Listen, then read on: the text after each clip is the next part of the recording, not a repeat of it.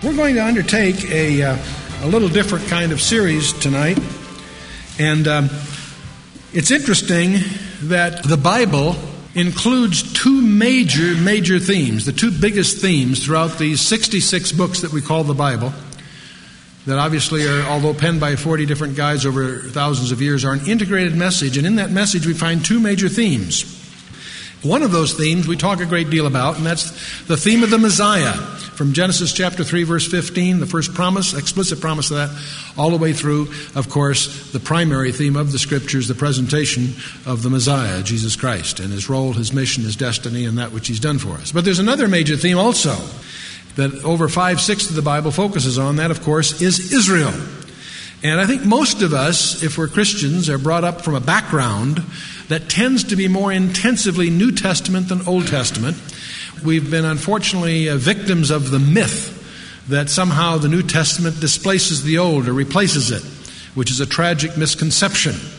It's tragic for both the Christians and the Jews. It's tragic for the Christians because we have failed to perceive the whole counsel of God. We fail to really understand what God is doing, and we fail to really understand the treasures that he's provided for us. It's, of course, tragic for the Jews also because this has been one of the roots of anti-Semitism.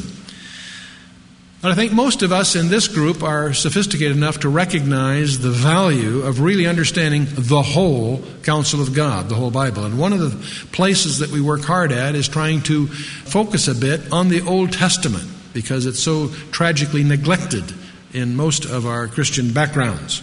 So one of the things that we are doing in general in our ministry is trying to highlight Israel. I love the way Arnold Fruchtenbaum points it out, the title of his PhD thesis, which is now a hardback book. Israelology is the missing link of systematic theology. It's fascinating. You can go to most theological libraries or sets of systematic theology and you'll discover the table of contents of most. These are almost identical. The major divisions of theology are very predictable in terms of Christology and pneumatology and all these various labels they give the major segments of what's called systematic theology. But it's interesting, one of the areas of theology that's omitted in all of these constitutes about 5/6 of the Bible, strangely enough. And that's the study of Israel as an instrument of God's plan. Not just Israel in a nationalistic sense alone or any of those things, but rather in a broader theological context. How God has chosen this peculiar people to accomplish some very peculiar things on his part. So we focus on that a little bit. So one of the things that we also would like to do in this series of studies is take the time to focus on Israel in an unusual way. I thought what we'd do is we'll spend a few evenings exploring the 12 tribes.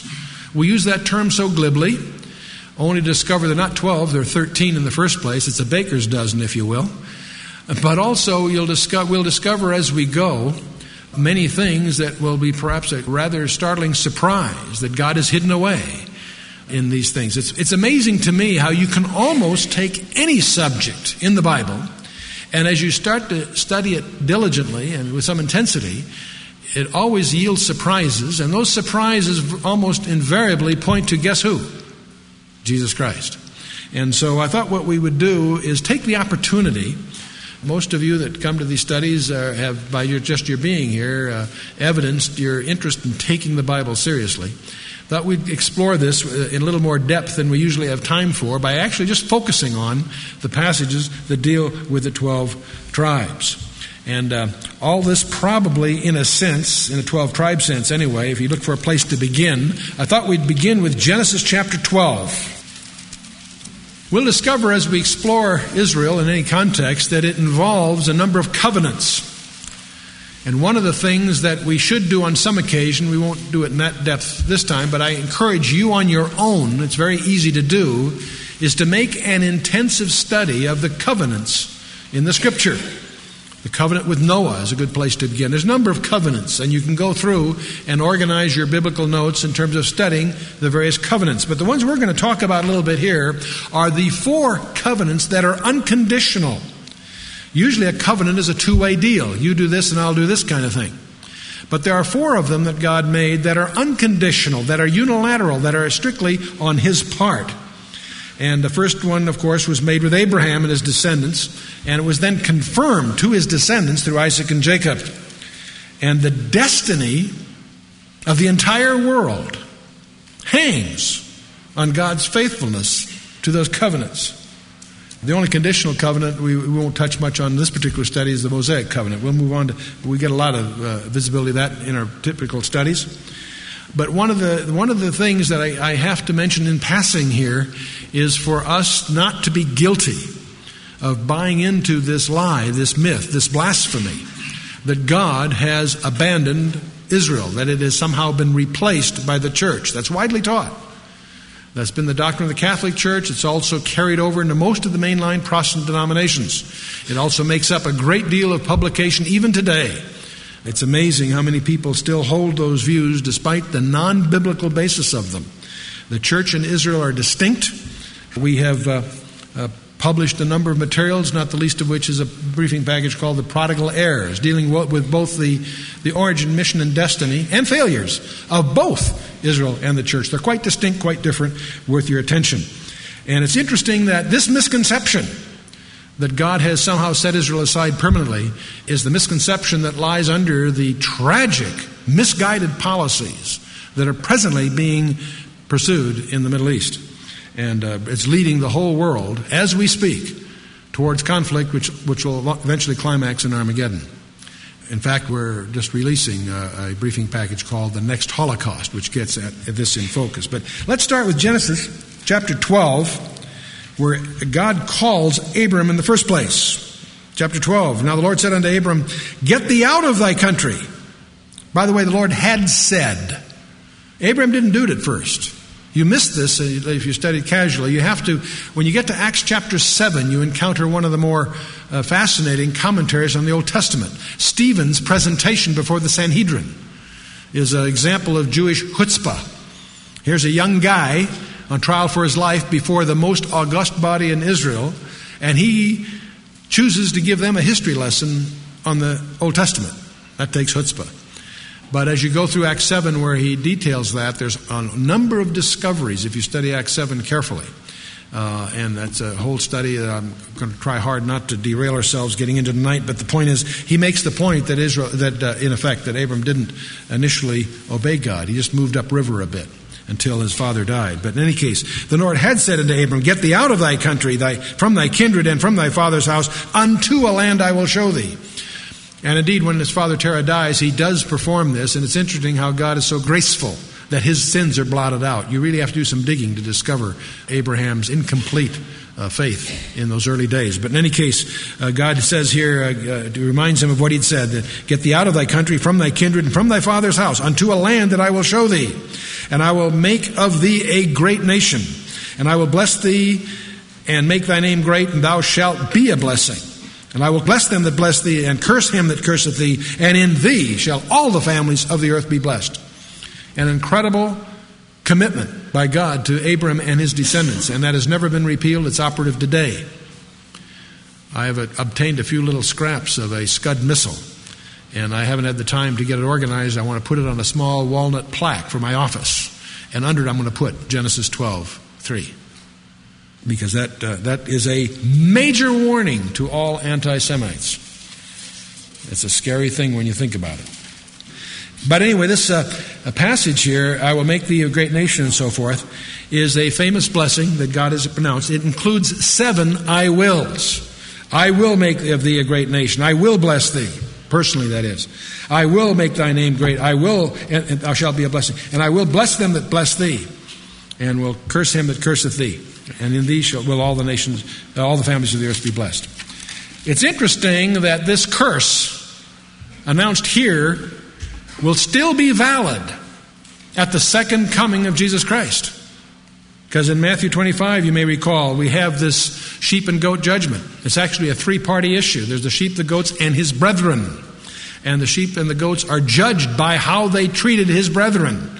A widely misunderstood third-party measure, if you will, by Jesus at his second coming. So that's the Abrahamic covenant. Skip down to verse 7. The Lord appeared unto Abram and said, unto thy seed will I give this land, and there builded he an altar unto the Lord who appeared to him. It's funny, when you watch Abram, you always see him build altars. Every place he goes, he builds altars.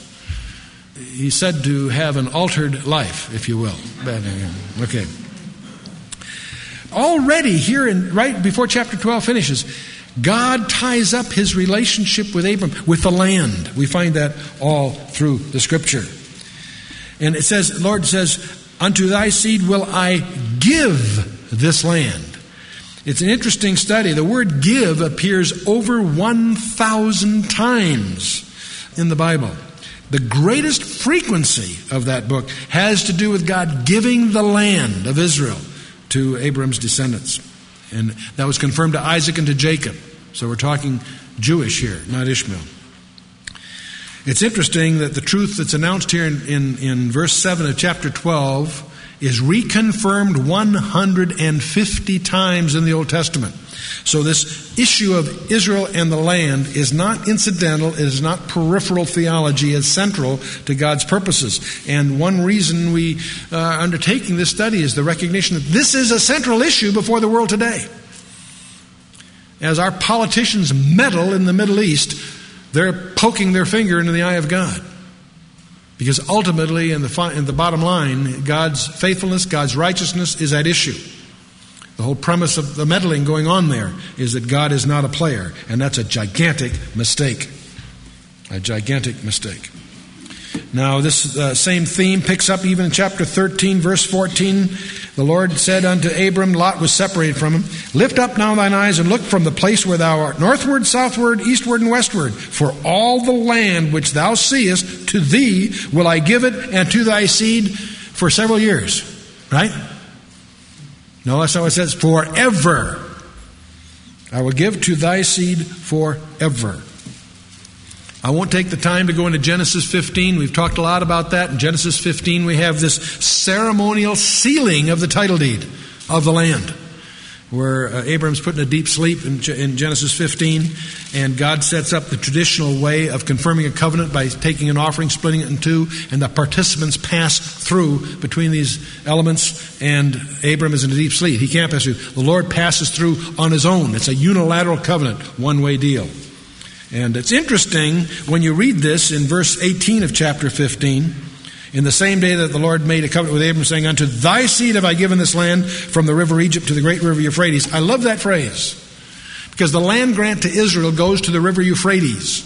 If you want to talk about the West Bank, ask them which river you have in mind. Of course, they obviously mean the Jordan, but the Scripture actually ultimately, and I believe this will be fulfilled only in the kingdom age, will go to the river Euphrates. One incidental part for you prophecy buffs, you'll notice the next three verses lists 10 nations that are against this or involved by this. 10 nations are listed there.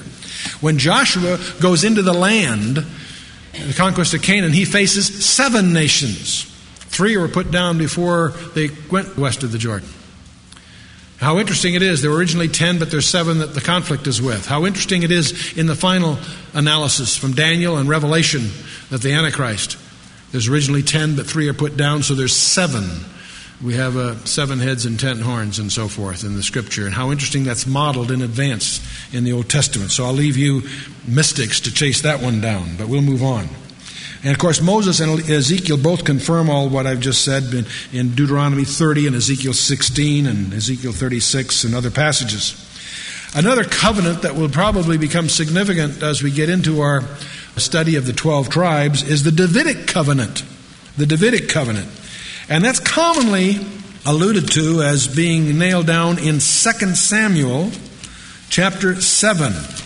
And that's the place where Nathan announces to David that God is going to make of him a dynasty. And in 2 Samuel chapter 7, starting at about verse 11, as at that time I commanded judges to be over my people Israel, and have caused thee to rest from all thine enemies, also the Lord telleth thee that he will build thee a house. David wanted to build the Lord a house, and the Lord says, no, your son Solomon's going to do that. But the Lord's going to build David a house. He says, verse 12, when thy days are be fulfilled, and thou shalt sleep with thy fathers, I will set up thy seed after thee, which shall proceed out of thine own body. And I will establish his kingdom, and he shall build a house for my name, and I will establish the throne of his kingdom forever. And I will be his father, and he shall be my son, and so forth. the beginning of the Davidic covenant. That's a little misleading in my judgment. It may come as a shock to you to discover that the kingship of David was prophesied at the time of the judges. And we discover this if we're diligent in our study of the book of Ruth. Because at the close of the book of Ruth, there's a cryptic promise which, when unraveled, yields the insight that the 10th generation from Perez would be David. And it's appended to the book of Ruth. It comes from a prophecy that was given at the wedding of Boaz and Ruth. They say, may your house be like Perez. And if you read that superficially, say, gee, it sounds like a wonderful toast. If you understand that Perez was the illegitimate son of this horrible event that occurred between Judah and his daughter-in-law, then you wonder, if somebody said that to you in your wedding, you'd say, same to you, fella. I mean, what's going on? And you have to understand the rabbinical principle that's from the Torah, in which the illegitimate son can't inherit till the 10th generation. The 10th generation from Perez was David. In effect, it is a hidden prophecy that David was destined to be king. One reason Samuel could anoint Saul from the tribe of Benjamin is he must have understood that the tribe of Judah, the royal line, was not ready yet. It was still suffering from the illegitimacy of Perez, and that God had a plan for them to have a king. Their impatience for a king is what led Saul to be anointed. But God had all along, back in the time of Judges, revealed that he had his eye on David. So kind of interesting background. But anyway, you and I will move on. Many people try to put themselves under the law. You should understand that the curses are just as binding as the blessings. And so if you're going to get under Deuteronomy 30 and Ezekiel 16, you want to read it very carefully.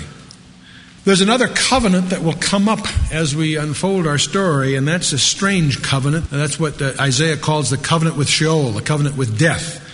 Isaiah makes that remark in Isaiah 28. But that, of course, is the covenant with the Antichrist that defines the 7-year period called the 70th week of Daniel. That's in Daniel 9:27. We'll touch upon that as we go. And, of course, the upbeat part of these covenants, of course, is the new covenant in Jeremiah 31. Most of us have been exposed to that.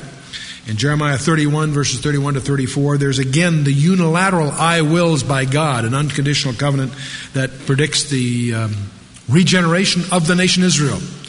And it's partially enforced according to Hebrews 10, verses 14 through 18. And it's available to us only in our union with Christ, as Christ indeed was a son of Abraham and David, and so forth. So we could spend a lot of time on the new covenant, but let us keep moving on to our primary goal here, which is to try to understand Israel and to try to particularly focus on the role of the 12 tribes, because they come up all through the Scripture, and in fact in some surprising places. What is the destiny of the disciples? The 12 apostles, that be disciples while he's alive, they become the sent ones, the apostles. What is their destiny? Turn to Matthew 19. And they have an express destiny that catches some people by surprise. In Matthew chapter 19, verse 28, Jesus said unto them, his apostles, verily I say unto you, that ye who have followed me in the regeneration, when the Son of Man shall sit on the throne of his glory, ye also shall sit upon 12 thrones, judging whom? The 12 tribes of Israel. That's pretty interesting. You find that same confirmation in Luke chapter 22, verse 30, a parallel reference to the same thing. So we're going to try to focus our attention tonight and for a couple of these studies here on the 12 tribes. And I guess the best place to start is where they start. Obviously, Abraham has a son by the name of Isaac. Isaac has a son by the name of Jacob. And Jacob is the patriarch of 12 sons that become the 12 tribes. Jacob is an interesting study in his own right. I encourage you to really understand Jacob. He was a conniving schemer. Paul in Romans 8 builds a model for whom he foreknew those he predestinated, whom he predestinated, them he also called, whom he called, them he also justified, whom he justified, them he also glorified.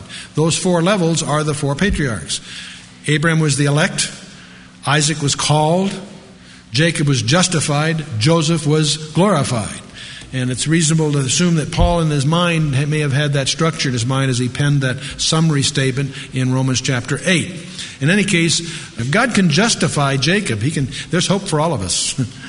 And I take great hope in that, being accused at least by some of my detractors as a schemer and a conniver. So to the extent that's true, and I guess it must be, I take great comfort in the fact that if God can justify Jacob, there's perhaps hope for me. But we'll move on. Jacob has, as you know, 12 sons. Let's just explore their beginning as we start our study. As you may recall, he had his heart set on Rachel. And by the chicanery of Laban, there's a switch. A Jewish wedding apparently having a veil allowed that to happen. In any case, he discovers that the older sister is the one that got pawned off in the wedding ceremony. Wakes up in the morning with a real headache, I guess. But God is teaching Jacob a lesson here. He's teaching Jacob a lesson of the rights of the firstborn. Because you remember the chicanery that Jacob indulged in to Isaac over his older brother Esau. So as you read those stories, you begin to realize there's far more going on here than first catches your eye. So in effect, Jacob's getting a bitter lesson in the rights of the firstborn. But what he does, of course, he works 7 years for the right to marry Rachel, but gets Leah instead. But he contracts with Laban to work another 7 years for the one he really wanted, which is Rachel. By the way, when he says that to Laban, you'll notice if you read the passage that he says, fulfill her week. It's a week of years. It's one of those places in the Scripture where a week is not necessarily days, it's years in that case. A good support to your understanding of Daniel 9. But moving on. Anyway, so here's Jacob with 2 wives, Leah and Rachel. Now, in chapter 29, we'll pick up the thread here. Well, let's pick up verse 30. You need to understand this too. He went in unto Rachel, and he loved Rachel more than Leah, and served with him yet 7 other years. Jacob loved Rachel. The Scripture implies that he loved her more than life itself. As just a footnote in modern politics, one of the most venerated sites to a Jew in Israel is that place which is at least traditionally recognized as Rachel's tomb, which by current politics has been put in the West Bank. But moving on. Verse 31, and when the Lord saw that Leah was hated, he opened her womb, but Rachel was barren. And Leah conceived and bore a son. This is the firstborn son of Jacob, the firstborn son. She called his name Reuben. For she said, surely the Lord hath looked upon my affliction. Now therefore my husband will love me. That was her logic. The word Reuben comes from roots which seem to imply, behold a son. He is the firstborn. One of the things we'll see a great deal of emphasis throughout the Scripture is the positional rights of the firstborn. Jesus is sometimes called the firstborn of creation. Doesn't mean he was created. It's a positional thing that he's ahead of and so forth. So many people misunderstand that term. The word firstborn means firstborn, but also comes to mean that of a superior position. We're going to discover when we get to Exodus chapter 4, verse 22, that the nation Israel is called God's firstborn son. Meaning that she's entitled to a double portion, and she's going to get not only a double portion of blessing, but a double portion of judgment when she's wrong. That sword cuts both ways, so to speak. Reuben is the firstborn. We're going to discover a lot about Reuben. He blows it and loses his position. But we'll move on. But anyway, Reuben is the firstborn here from chapter 29, verse 32. In the next verse, we're going to have a couple of really fast verses here. Verse 33. She conceived again and bore a son, and said, because the Lord hath heard that I was hated, he hath therefore given me this son also, and called his name Simeon. And Simeon comes from a root which seems to imply heard, like heard, since the Lord had heard me. See, that's the emphasis here. Therefore the Lord hath given me this son also. Called his name Simeon. It's interesting how these names seem to derive from the condition or state of mind at birth. Understandable. And yet these labels will tend to have echoes throughout history, as we'll watch. And I'll come to that in a minute. But verse 34. She conceived again and bore a son, and said, now this time will my husband become attached unto me, because I have borne him 3 sons. Therefore was his name called Levi. Levi comes from a root which implies joined to or attached to. And Levi is going to be one of the more important tribes that we're going to study the history of, both prophetically and what have you. Okay, and verse 35, last verse of chapter 29. She conceived again and bore a son, and she said, "Now will I praise the Lord." Therefore she called his name Judah, and she ceased bearing. The word Judah means praise. That gives us the first 4 of the 12 tribes, born from the eldest of the wives, the first 4. In many of the listings, we'll discover that the 12 tribes are listed 20 times in the Scripture. Each time they're listed, they're in a different order. But in many of those lists, these 4 will be listed first for 2 different reasons. On the one hand, they're first in the order of their birth, and the other reason is because they are from the true wives. The true sons of both Leah and Rachel are often given precedence in some of these lists as opposed to the concubines, which we're about to come to. Let's go into chapter 30 as Jacob's family grows. We have 4 of them born so far. And of course, Rachel saw that Jacob bore no children. Rachel envied her sister, understandable, and said unto Jacob, "Give me children, or else I die." Jacob's anger was kindled against Rachel. He said, "Am I God stead, who hath withheld from thee the fruit of thy womb?" Jacob doesn't seem to be too long on tact either, I guess. So she said, "Behold my maid Bilhah, go in unto her, and she shall bear upon my knees, that I may also have children by her." That idea is strange to our ears, but you should understand that in those days, according to the Code of Hammurabi and other traditions extant in Mesopotamia in the early years, that was a very common practice. That if the mistress of the house was barren, that she could provide her husband a concubine, typically her handmaid, to, in effect, be a biological substitute for her. Strikes us as strange, but you need to understand that was the cultural practice of that day. And so while it seems very bizarre to us, that is a practice that was common. And so verse 4, she gave Bilhah, her handmaid, as his wife, and Jacob went in unto her. And Bilhah conceived and bore Jacob a son. And Rachel said, "God hath judged me, and hath also heard my voice, and hath given me a son. Therefore call his name Dan," which means judge. Daniel, God is my judge, El being the name of God. Dan comes from a root which means judge, or judging, or whatever. Bilhah, Rachel's maid, conceived again, and bore Jacob a second son. And Rachel said, "With great wrestlings have I wrestled with my sister, and I have prevailed." I'm a little confused by that. I think it was Bilhah that had the labor pains, but I guess that's not what she's talking about. She said, "I have prevailed," and she called his name Naphtali, which means wrestling. And obviously what she's referring to is the strivings and things that have gone on between her and her rival wife, Leah. And so now you see Bilhah has provided 2 other offspring, so now the total is 6. 4 with Leah, then 2 with the concubine provided by Rachel. So Leah sees a good thing working. She's not to be outdone. So verse 9, when Leah saw that she had ceased bearing, she took Zilpah, her maid, and gave her Jacob as his wife.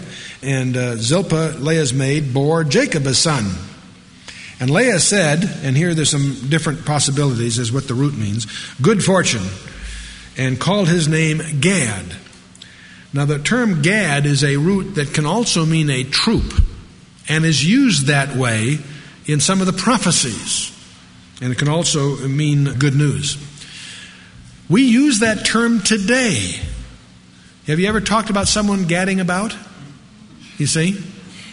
It's the same root, and that's going to be meaningful to us later on, as you'll see. Okay, and Zilpah, Leah's maid, verse 12, bore Jacob a second son. And Leah said, "Happy am I, for the daughters will call me blessed." So she called his name Asher, which means happy. It's a root that implies happy. So now we have 4 by Leah naturally, 2 by Bilhah, Rachel's concubine, now 2 by Leah's handmaid, or concubine, if you will. Now, There's a rather sordid incident that comes up that we'll take up later when we focus on Reuben specifically and all that, but let's just move on to verse 17. God hearkened unto Leah, because Leah is anxious to bear, and so Leah, she conceived and bore Jacob a fifth son. This out of Leah's loins herself. In other words, this is her fifth son. Leah said, God hath given me my hire, because I have given my maiden to my husband, and she called his name Issachar. So Issachar, in effect, is a root that implies there is recompense, or worth the hire, if you will. And Leah conceived again, and bore Jacob the sixth son. And Leah said, God hath endured me with a good dowry. Now will my husband dwell with me, because I have borne him 6 sons. And she called his name Zebulun, which is exalted, is one of the renderings from those roots. The way you infer what the root means is by looking at the way it's used. And some of the experts will have slightly different reckonings of the roots that make up the proper names. And afterwards she bore a daughter. She's quite a fertile woman. She's given him 6 of the sons and a daughter, Dinah. And then God remembered, verse 22, God remembered Rachel. God hearkened unto her and opened her womb. And she conceived and bore a son, and said, God hath taken away my reproach. And she called his name Joseph, which is in effect, Jehovah has added, or Yahweh has added, if you will. Joseph means that he's been added. And she calls him Joseph and said, the Lord shall add to me another son. Now this is all that goes on for a bit until we get to chapter 35. There's one more son. We've got 11 so far. When we get to chapter 35, Jacob's at Bethel in chapter 35 and all of that, you may recall. We get to verse 16. They journeyed from Bethel, and there was but a little way to come to Ephrath. And Rachel travailed, and she had hard labor.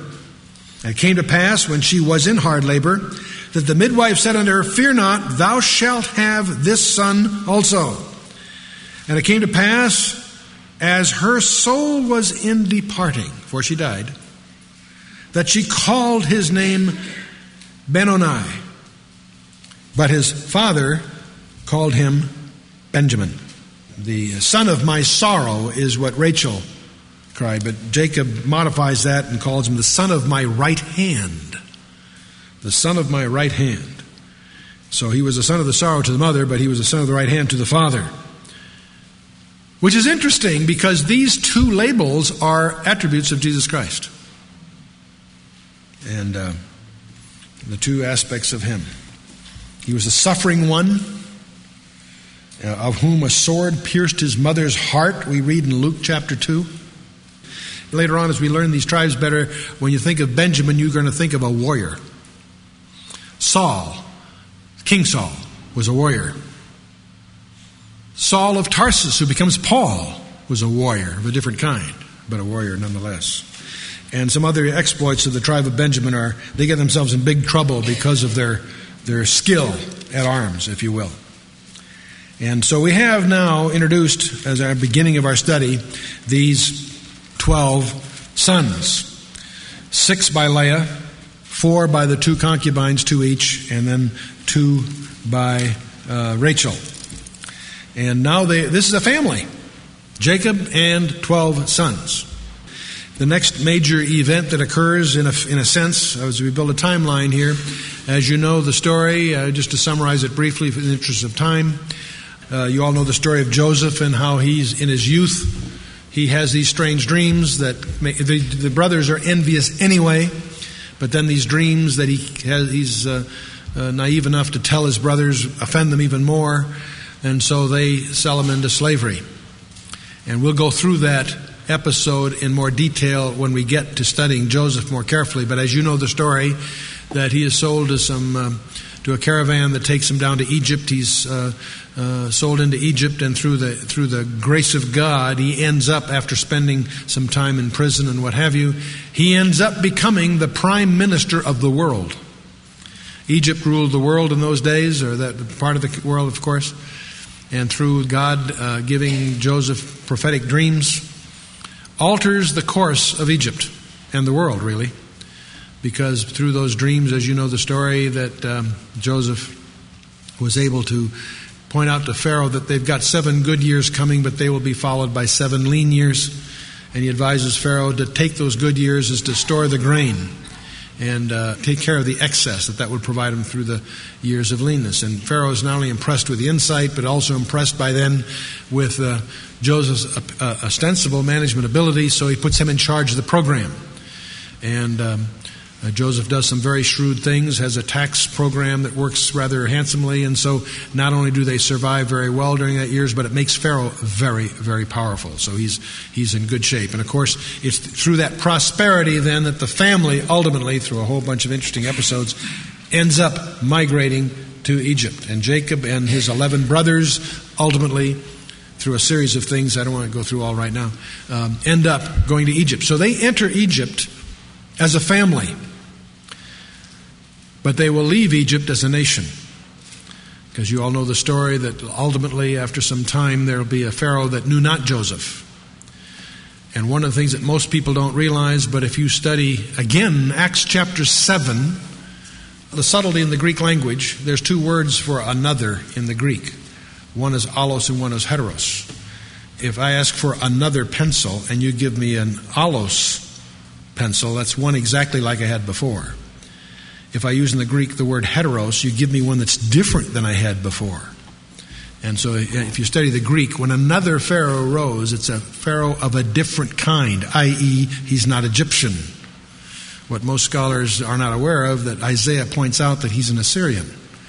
So that helps explain why, in his political tenuousness, they became very concerned because the Jewish population was growing so large. They weren't Egyptian themselves. They were hanging by a thin thread, which is one helps to explain some of the scholastic conjectures that lie behind that whole bit. But you all know the story, how they're oppressed, become slaves, and ultimately are delivered by God through Moses, and that whole story that where Charlton Heston eventually gets them out of there. And okay. Now, one of the things, as we study the 12 tribes specifically, they are listed 20 times. And relax, we're not going to go verse by verse through all the verses of those 20 different listings. We will touch on a few of them throughout our study. They've been listed in effect in chapters 29 through 35. We've just gone through that list in terms of the natural order of their birth, of the 12 sons.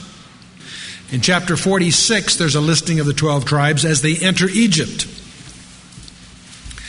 One of the things that happens when Jacob does get down to Egypt, by then, Joseph has a bride, he married, has 2 sons by his wife Asenath.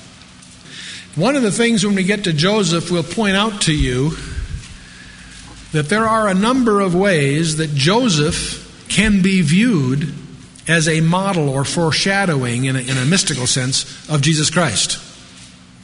There is a list in our commentaries of over 100 ways that Joseph is what a scholar would call a type of Christ. One of the ways is that he took a Gentile bride. He married an Egyptian, right? But not pressing the analogies any further, the 2 sons that he has by Asenath are Ephraim and Manasseh. I really should say Manasseh and Ephraim. Manasseh was older. Jacob blesses them in a procedure that is very close to what you and I would consider as adoption.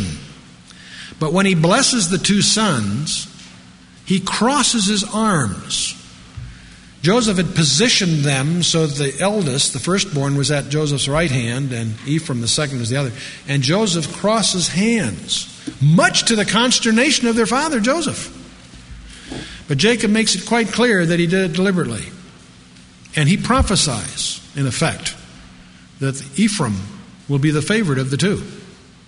And indeed he is, because Manasseh becomes, at least the half-tribe, settles east of the Jordan, is one of the first to fall into captivity, etc. Ephraim becomes virtually a synonym for the northern kingdom. So we'll talk more about that as we get into the specifics of these tribes. But suddenly now, you learn something that is important to understand if you study the 12 tribes. The first thing about the 12 tribes, you need to understand it's a dozen, but it's a baker's dozen. There are actually 13 tribes, because the tribe of Joseph has really, in effect, can be split into 2, Ephraim and Manasseh.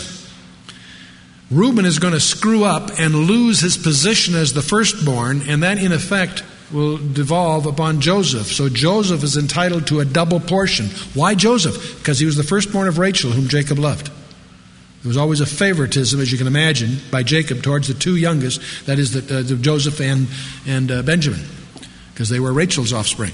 That was his favorite. But anyway, Joseph thus is entitled to a double portion. So now you've actually got an alphabet of 13. And when we get into this a little bit, you'll discover that in the 20 listings of these tribes, that very often one or several will be omitted for various reasons, and we'll explore that when the time comes. They always have a purpose in this. But several times you'll want to list the 12 tribes and leave out one. The best example is the tribe of Levi. And we'll show you an example of that in a few minutes. See, the tribe of Levi was exempt from military duty, so if you wanted to take a roster of the army, you left out Levi, because they didn't go to war. But you still want 12 tribes to go to war, right? So what you do then is you take the tribe of Joseph and split them into two, Ephraim and Manasseh. You take Levi out and you still have 12 tribes. It's obvious, and yet it can confuse the Bible reader that isn't sensitive to what's going on. If you want all of them and you want 12 tribes, you speak of the tribe of Joseph. If you want to take one tribe out, like say the tribe of Levi, and still have 12, you split Joseph into two. In the book of Revelation, the 12 tribes are listed without mentioning the tribe of Dan. The tribe of Dan's missing. How do you do that? Again, you split the tribe of Joseph in two. In fact, in that particular listing, the Holy Spirit appears to want to avoid even mentioning Ephraim. Yet he's included. How do they do that? They mention Manasseh, and then they mention Joseph. Well, what's left of Joseph when you take Manasseh out? Ephraim. So Dan is totally out of there, and Ephraim isn't mentioned even though he's included. Why? Because they were the sources of idolatry in the land. And we'll talk about that in more detail when we get there. But as we go through the Scripture and we find these various lists, one of the most important places that the 12 tribes will be listed will be in Genesis 49. We're going to talk a lot in these studies about Genesis 49. In Genesis 49, Jacob is at the end of his days, and he prophesies over each of his sons. Some of those prophecies are very cryptic riddles. And when we get to the 12 tribes, that's why I want to take them tribe by tribe, rather than go through chapter by chapter. We'll go tribe by tribe. We'll go the other way, is to understand as best we can what those prophecies mean and how they are fulfilled, not only throughout the Old Testament, but in the New Testament. The fulfillment of many of these prophecies by Jacob over his sons find fulfillment in the New Testament. And many of those fulfillments, incidentally, are multiple. And when you study carefully the first verse of chapter 49, you'll discover that these prophecies are not only multiply fulfilled, but they also are of the last days, which is another reason as a student of prophecy, you want to be sensitive to all of this. As going on with the list, Exodus 1, you have the list when they were entering Egypt. And in that list, of course, Joseph is omitted. Why? Because he's already in Egypt, right? As the prime minister, in effect. In Numbers chapter 1, we have the leaders, where Levi is omitted. And we also have the first census. Again, it's a military census, so the tribe of Levi is omitted.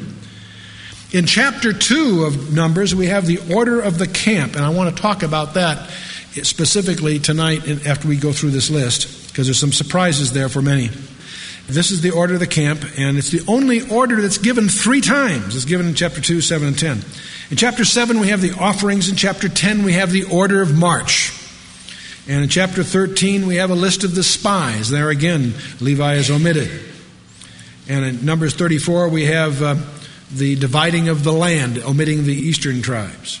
In Deuteronomy 27, we have they're listed with the blessings and the cursings. Deuteronomy 33 is another one of these key passages. That's where Moses is going to prophesy. Jacob prophesied in Genesis 49. Moses is going to prophesy, or bless them, if you will, in chapter 33. And strangely, Simeon is omitted there for some reason. And the order there is geographical. In Joshua chapters 13 through 22, the 12 tribes are again listed as they get allocated the various territories after the completion of the conquest of the land.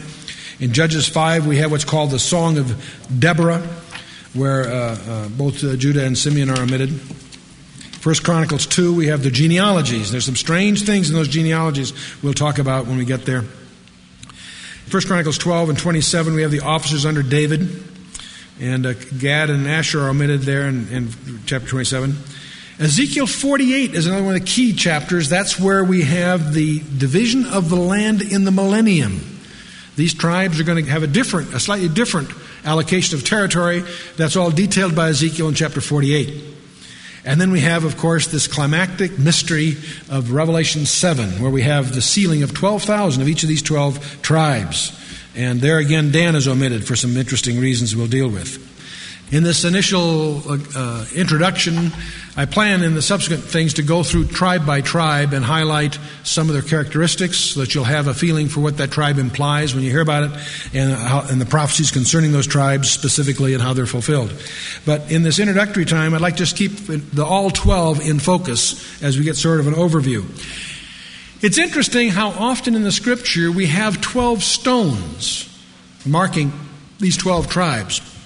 You may recall in the story of Joshua, when they crossed the Jordan under Joshua, that he put 12 stones in the middle of the Jordan as well as 12 stones on the banks of the Jordan.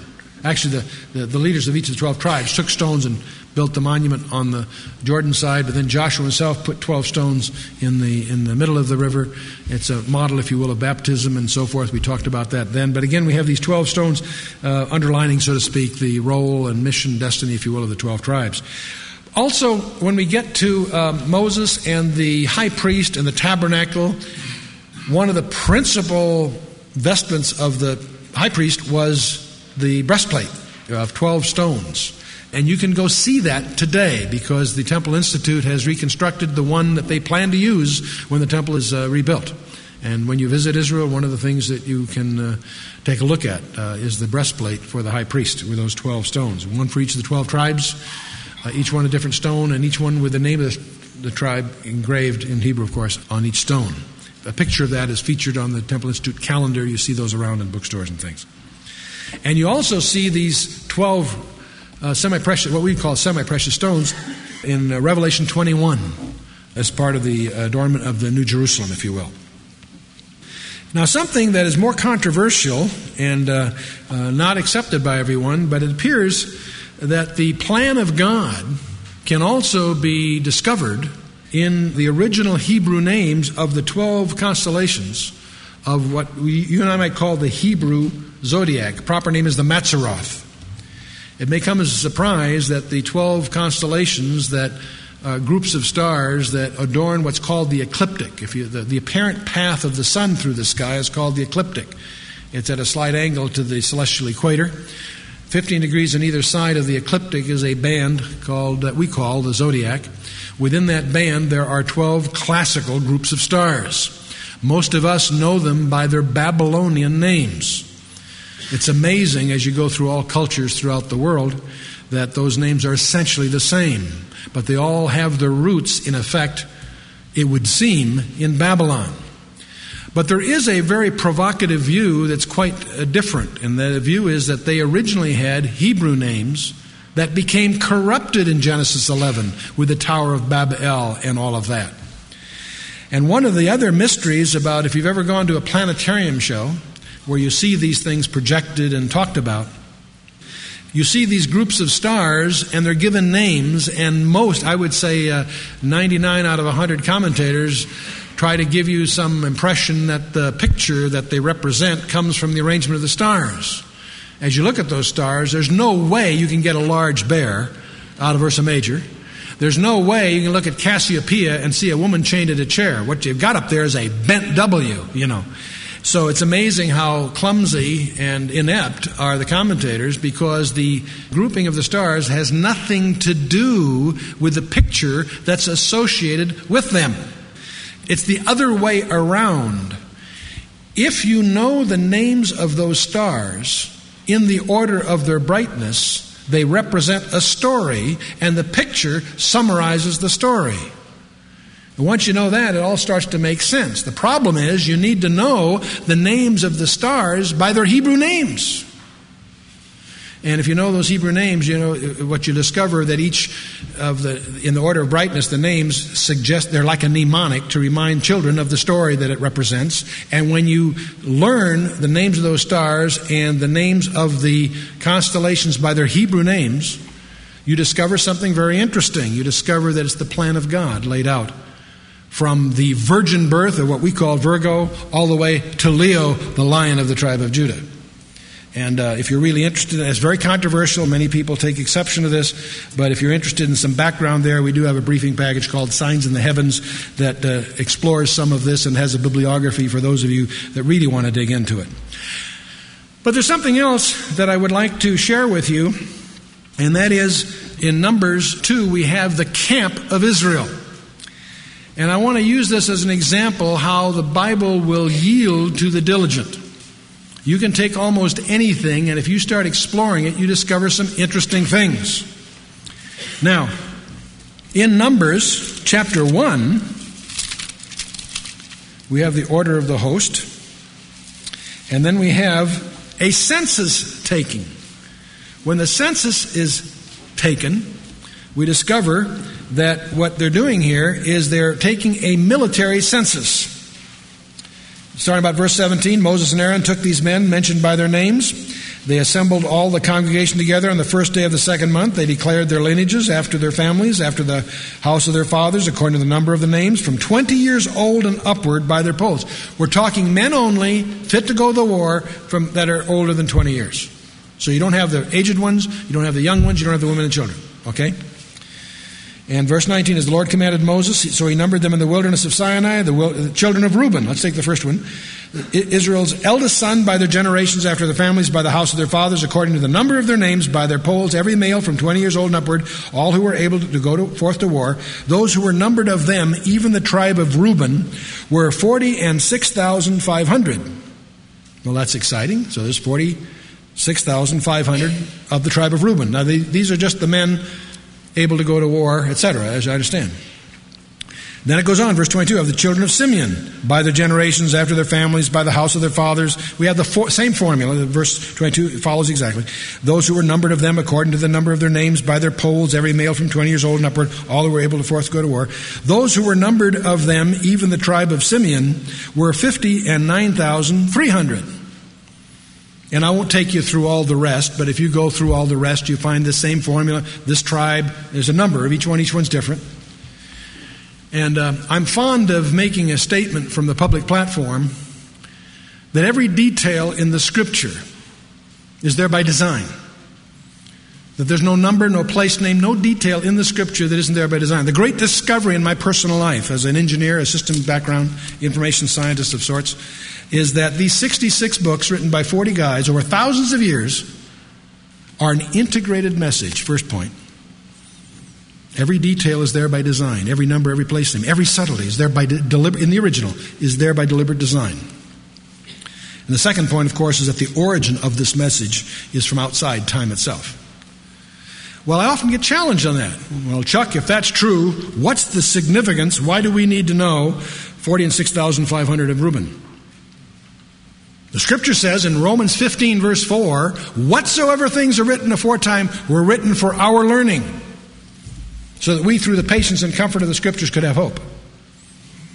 Well, Chuck, what kind of patience and hope? I can see where the patience comes from, but where does the hope come from with knowing that Reuben has 46,500, etc., etc.? So I'd like to share with you something that I imagine most people reading their Bible might miss. This is a layout. We're going to come to this in a minute, why it's laid out this way. Later on in the book of Numbers, in chapter 2, we're going to have a layout of what's called the camp of Israel. In Numbers chapter 2, we'll discover, I won't take the time to go and read it, but you can read it on your own. You discover that the tribes always camped around the tabernacle. In the center of the camp, on this diagram, I have east to the bottom. Okay? I know that's a little strange. I have reasons for doing that. I'm just strange, that's all. East is to the bottom. But the tabernacle, this portable sanctuary that God had specifically designed and had Moses have built, is in the middle. Moses and Aaron and the priests, those are the descendants of Aaron, camped on the east of the tabernacle. The rest of the tribe of Levi, which are in three families, the Gershonites, Kohathites, and Merarites, camped on the west, south, and north sides of the tabernacle, respectively. Okay? And by the way, the Gershonites, they each had special rules. The Gershonites took care of the external coverings. The Merarites on the north took care of the structural parts of it, and the Kohathites took care of the internal equipment. So they had their jobs. But that whole area that's sort of gray on the diagram was the camp of the Levites. Now, I don't know how much space they took. We find out in the scripture that the Gershonites were about 7,500, Kohathites 8,600, and the Merarites 6,200. Now, that's just the men. For all these numbers, I imagine if you're really interested in the population, you'd probably want to take a factor like maybe 3. I don't know what the numbers, you take a ratio. So all these numbers, if you want to know real populations, might take a factor of 3, but that's neither here nor there. What I want us to do, for reasons that will become evident in a minute, is whatever space the Levites took, that's going to be our unit. I don't know if it's 100 feet or 10 miles, but whatever square that the Levites camped in, that's the place of the Levites. Everybody else is going to camp relative to the Levites, if you read Numbers 2, okay? When you read Numbers 2, you'll also discover that the remaining 12 tribes, bear in mind, because I'm going to take Joseph and split them into 2, so even though I take Levite out, I've still got 12 to deal with. If I take the rest of them, you'll discover by reading the scripture that they are divided into 4 camps, as they're called. Starting on the east side, you have Judah, Issachar, and Zebulun. Okay? Now, by the way, each one of the 12 tribes, I happen to have annotated the slide with the Babylonian name of the sign of the Mazzaroth that is associated with that tribe. That's no big thing, but just so for what it's worth, obviously Judah would be what we call Leo, the lion of the tribe of Judah. And I won't bother with the rest for the moment. The point is that the tribe of Judah, Zebulun, and Issachar, those 3 were instructed in the Torah to camp together and called the camp of Judah. They were to muster around the tribal standard of Judah. Ephraim, up on the west side, Benjamin, and Manasseh were to be called the camp of Ephraim, and they were to rally around the tribal standard of Ephraim. Reuben, Simeon, and Gad were to rally around the tribal standard of Reuben and camp to the south of the Levites. In each case, the reference is to the Levites. Dan, Naphtali, and Asher were to be called the camp of Dan, and they were to camp north of the Levites. Are we all together so far? Okay? Well, the first thing you notice here, if you're perceptive, is of the 12, there are 4 tribal standards that are conspicuous, because they are the 4 tribal standards that mark the camps, each consisting of 3 tribes. The camp of Judah rallied around a sign of the lion. Ephraim and Manasseh, the sign of the tribe of Joseph was the ox. The tribal standard of Reuben was a man. And the tribal standard of Dan was originally a scorpion, later adopted an eagle. Well, if you've studied your Bible, you can't help but get triggered here, because you've got a man, an ox, an eagle, and a lion, and you immediately think of the passages in Ezekiel and Revelation where the 4 faces associated with the cherubim and the throne of God are what? A lion, a man, an ox, and an eagle.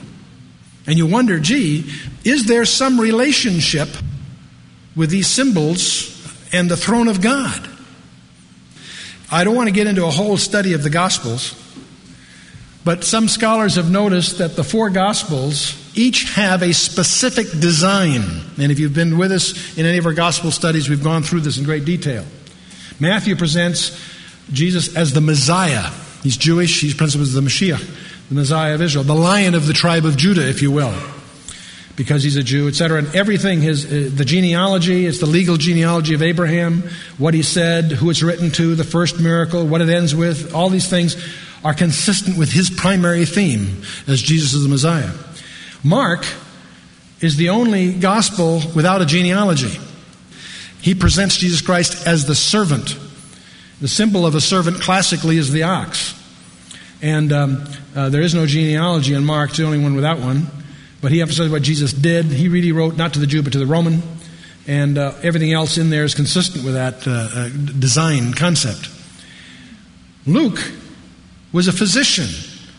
He was interested in Jesus' humanity. And so he presents Jesus Christ as the Son of Man. And his symbol would be then thus considered, some people consider a man. He takes his genealogy from Adam, the first man, all the way through. And it's the bloodline, not the legal line of David, but the bloodline from David, different son of David, the second surviving son of Bathsheba, Nathan, rather than Solomon, the royal line. But in any case, that goes down to Mary. And again, he wrote to the Greek, and every detailer, he has the promise of the Holy Spirit. Why? Because his volume 2 is the book of Acts, the follow-through of all of that, the works of the Holy Spirit. And on it goes. John was the mystic. He presents Jesus Christ as the Son of God, makes no bones about it, says so in his last or next to the last chapter. And so as you go right on through, he does have a genealogy people don't recognize. It's the first 3 verses of the genealogy of the pre-existent one. But anyway, that's he writes not to the Jew, Roman, or Greek, but to the church. And his first miracle is expressive of that in terms of the water purification being turned to wine and all of that. And so, but anyway, the point is, if you study the structure of the 4 Gospels, you can suggest the possibility, at least, of those 4 symbols. The lion, the ox, the man, and the eagle being suggestive, at least, of those 4 Gospels. They certainly are represented in the faces of the cherubim. So we have some possible mysticism going on here. Let's leave this, go back to the original chart, the one we had just a minute ago. Thank you. Now, one of the things, getting back to the question we talked about, is there some spiritual significance in any of this? Well, there's certainly some possibilities. But what about these weird numbers? To the best of my knowledge, there's 2 things that most people have not bothered to do. And they have not bothered to add up the population of the 4 camps. If you take Judah, Issachar, and Zebulun, take the 4,400, the 74,600, and the 57,400, you discover that the population of the camp of Judah was 186,400. Isn't that exciting? Reuben is 151,400, and Ephraim 108,100, and Dan 157,600. And after you've checked my arithmetic, we'll move on, right? Or will you stipulate that for this presentation? Okay, we'll move on. For the next slide, you need to think like a rabbi. Okay? Now, that square in the middle is where the Levites camp. Okay? I want you to imagine that you're the head of the tribe of Judah, and thus the head of the camp of Judah. Your symbol is the lion. These other tribes are gathering about you. You got an interesting problem, because the Torah tells you that you are to camp east of the Levites. Okay? If you're camping, you can camp whatever width this camp is. That's your flexibility. Let's say it's 100 yards. If that's 100 yards, your camp can be 100 yards wide. If you go further this way, you are no longer east. You're southeast. Follow me? If you're going to be strict like a rabbi, you wouldn't allow your camp to get over here. You're not following the Torah. You've got to camp east of the Levites. If you go too far to the right here, you're now northeast. Right? So you have to confine yourself to whatever the Levites take. This width is our unit. And you camp this way, eastward, as much as you need. You with me so far? It's important that you grasp this to go further. Now, if I am Ephraim and his gang, I can camp the same thing. I can camp this wide, but I just go west as much as I need. In other words, I am forced to stay on what's called the cardinal points of the compass, because if I make my tribal area anything else, I'm no longer following the law. I'm no longer following the Torah. You with me? And the same thing with Reuben and Dan on south and north respectively. Now I want you to take a flight of fancy with me. You and I, in our imagination, are going to go outside where I have a very specially equipped Bell Jet Ranger. This Jet Ranger has an unusual piece of equipment that's called a time machine. So what we're going to do is we're going to get into this Jet Ranger, and we're going to take off, and we're going to go to Israel. It's got plenty of range. And while we're doing this, we're going to set the time machine back. We'll probably set it back to the days of Numbers, We'll probably set it back to the days of Balaam, when he was up on the mountain with Balak, looking down upon the camp of Israel. And as we look down, as we approach the camp of Israel, we're going to approach it from the east, from the bottom of our slide. We're going to start moving this way. As we take our binoculars and look at the center, we find at the center of the camp of Israel the tabernacle, which symbolizes the presence of God. We find it surrounded by four faces: a lion, an ox, a man, and an eagle. And of course, we recognize that, at least symbolically, as symbolic of the throne of God, as exemplified in Ezekiel and Isaiah and Revelation, where we see the throne of God and we encounter these strange symbols in the seraphim or the cherubim, what have you. But there's something else that will catch our eye as we fly over. Let's plot this thing to scale. The largest camp is Judah, which is 186,400, so it's the longest leg of this four-legged campsite. The shortest one is at the top, Ephraim, with 108,100. Reuben and Dan are essentially the same, or essentially roughly 150 plus thousand. But as we approach this in our imaginary Bell Jet Ranger, what do we see? The cross of Christ. The longest one being the baseline, these two being essentially equal, and the shortest one at the top. What does that mean? Whatever you want it to. Some people look at this, Chuck, you're making something out of nothing. I don't think so. If I take the Scripture and I apply rigor to it, it shows me that when the camp was encamped according to the Torah, when God looked down, what did he see? He saw a cross.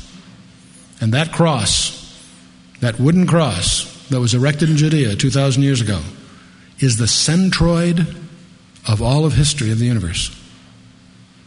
On that cross, God himself gave himself so that you and I could live. And everything else in the Scripture, every detail of the Scripture, whether it's the population of the tribes, whether it's whatever, points, illuminates, highlights some nuance, some aspect, some perception of the redemption that God engineered before the world began, before Adam sinned, because God knew he would.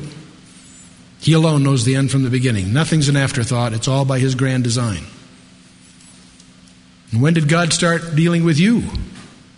Before the foundation of the world was laid, Ephesians 1:4 tells us. One of the things that I encourage you to do, we're going to be exploring the 12 tribes. We have a briefing pack called the Mystery of the Lost Ark, which has, besides a lot of stuff about the Ark of the Covenant, which is curious, it also has a study of the tabernacle, every detail, every metal, every material, every detail of the tabernacle points to Jesus Christ. Very, very fruitful study that goes even beyond what we've talked about here. But we're going to discover, as we continue our exploration of the 12 tribes, we're going to discover hidden behind these cryptic prophecies, hidden behind these various mysteries of the 12 tribes. We're going to discover many of them are fulfilled in the New Testament. All of them, in one way or another, will point to our Lord and Savior Jesus Christ. God always rewards the diligent. When you encounter a passage in the Scripture that puzzles you, just know that if you will devote the time and energy and resourcefulness, that you'll discover something you didn't know about the person of Jesus Christ, because that's what it's all about. The book of Revelation says that the testimony of Jesus Christ is the spirit of prophecy. Let's stand for a closing word of prayer.